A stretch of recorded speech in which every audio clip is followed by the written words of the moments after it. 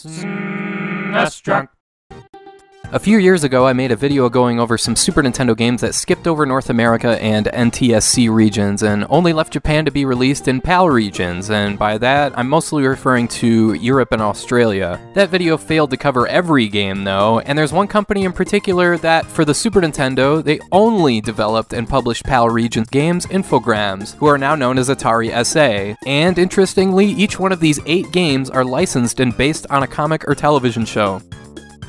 Starting with Asterix, one of the most popular comics in the world, other than the US, or at least my part of the US. I'd never heard of this before I was made aware of these games, but it's a long-running comic going all the way back to the late 50s. The game has you play out the story of the comic, more or less, taking place in 50 BC, where you're resisting a Roman occupation. You play as Asterix in an action platformer fighting Romans and various other enemies trying to rescue your friend Obelix. The game is as standard as an action platformer gets. There's nothing all that innovative or unique here, but that's not the point. The developers clearly set out to make a game that accurately represents the source material, and they did just that. Not that different than what you see with some Disney and Looney Tunes Super Nintendo games. Asterix is okay, but you're probably better off with the sequel, Asterix and Obelix. It's the same kind of gameplay, but the colors, sprite animation, and backgrounds are all really well done. You can play as either character, and it's 2-player co-op. I'm obviously not an expert on the comic, but based on other reviews of this game, it represents the comics universe much better than the previous game. There's locations varying from Bavaria to Greece to Egypt, you're climbing mountains, you're on a sailing ship, there's mini-games like this rugby one. Plus, unlike the first game, there's a password system here, which really helps because this game is long. If you're a fan of the comic series, you'll love this one, but to anyone else, it's still a perfectly okay action platformer, albeit a very long and challenging one.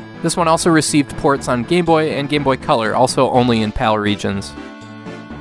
Another hugely popular comic series that got a couple of PAL region Super Nintendo games is The Adventures of Tintin, starting with Tintin in Tibet, and just take one glance at this one in the very first level. There are few 16-bit games that look like this. You're mostly dodging obstacles, moving from the foreground to the background, and talking to people trying to follow what's going on in the story. It's pretty simple stuff, but again, it's not like the developers were striving for innovation or whatever. They likely just wanted something that accurately represented the source material, and they pulled it off brilliantly. It's made for fans of the comic first and foremost. If you've never heard of Tintin, you might be drawn in by the graphics here, but the gameplay isn't as engaging as something like the Asterix games, for example. It's just okay. But yeah, if you're a fan of the comic, then this game was made for you. The same can be said for its follow-up, Adventures of Tintin Prisoners of the Sun. This is very similar to the previous game, just with a different story to follow. The gameplay is the same sort of deal where you just dodge everything and rarely attack, so it's like the game is one long passive run. That may be fun for some people, and it lends itself well to speedruns, but neither of these games are for everyone. But again, if you're a fan of the comic, there's a good chance you'll enjoy both Super Nintendo Tintin games. Also, each game got ports on Game Boy and Game Boy Color, with Tintin in Tibet getting ports on Mega Drive and Game Gear. Next is Lucky Luke, another game based on a comic that goes back to the mid-20th century, and this might be the best game in this video. The game looks great, of course, recalling other Western-themed games like Sunset Riders and Wild Guns, and it's a pretty good platformer where you've got to figure out how to use your surroundings to find hidden areas, collect a particular item, or rescue someone. So this may look like a run to the right and shoot stuff kind of a game, but there's a lot more to it here. There's also some gallery shooter stages thrown in for some variety, which is a nice touch. This is a really good playthrough with about 10 levels and a password system.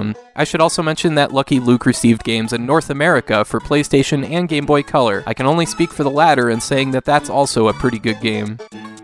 Just about everyone has heard of the Smurfs, and they received 2 games for the Super Nintendo in PAL regions. The first game is just titled The Smurfs. It's a ho-hum platformer that's hit or miss. It's kinda slow, some sections are interesting, but the first level here, why are other Smurfs attacking me? Then you get to this tree level where you're getting hit with stuff coming off screen, so frustrating, and the jumping here is just, ugh.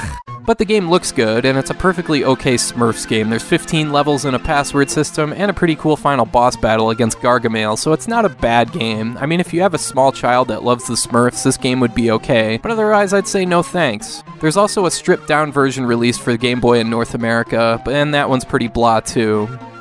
There's also the Smurfs Travel the World, or Smurfs 2, and again this one is hit or miss. This game is much faster paced with 20 gigantic levels to explore and a password system, and it sounds like it uses the same sounds from the game Young Merlin for what it's worth. The problem with this one is that the controls feel too loose. If you die, it's not usually from an enemy, but from a missed jump. And also your kick move when you press A isn't really an attack, it's just there to move stuff around. And the sprite animation is also kinda limited, a little surprising considering how good all the other games on this video look. I would pass on this one. If you really want a Smurfs game, go with the first game, unless you're huge fans of the comic or the series, then you'll probably like both games.